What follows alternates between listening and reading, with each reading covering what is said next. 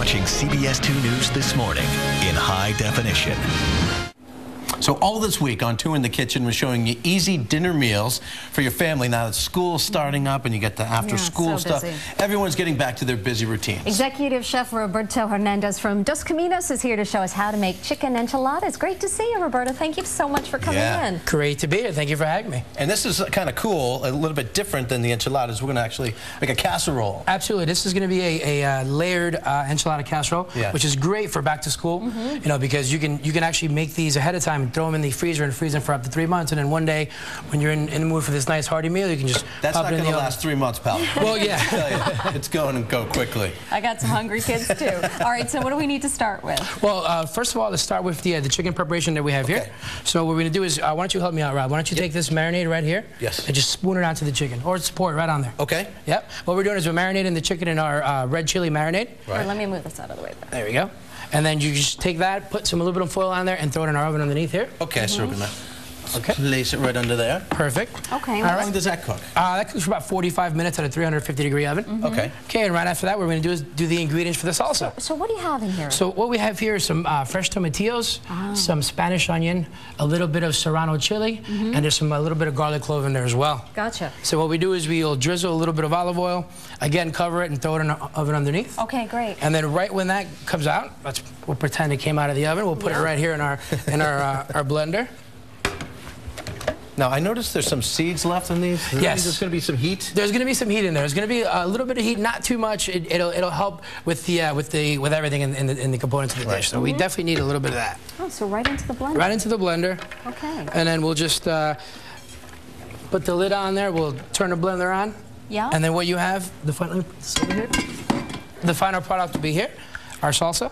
Wow. Here we go. Nice, refreshing, tangy salsa verde. Oh, it is very, very easy. And now why don't you help me here? We'll start assembling the casserole. Okay, what do we need to do? All right, why don't you grab that chicken right there? Chicken. Okay. Put that in your bowl. Okay. Okay, and that's the chicken that's been in the oven for 45 minutes, nice and tender, nice and juicy and moist. We're going to have a little bit of roasted corn in that small ramekin. Yeah. Okay. Just a little bit of corn in there as well. Now you just mix everything together. Sure. Okay.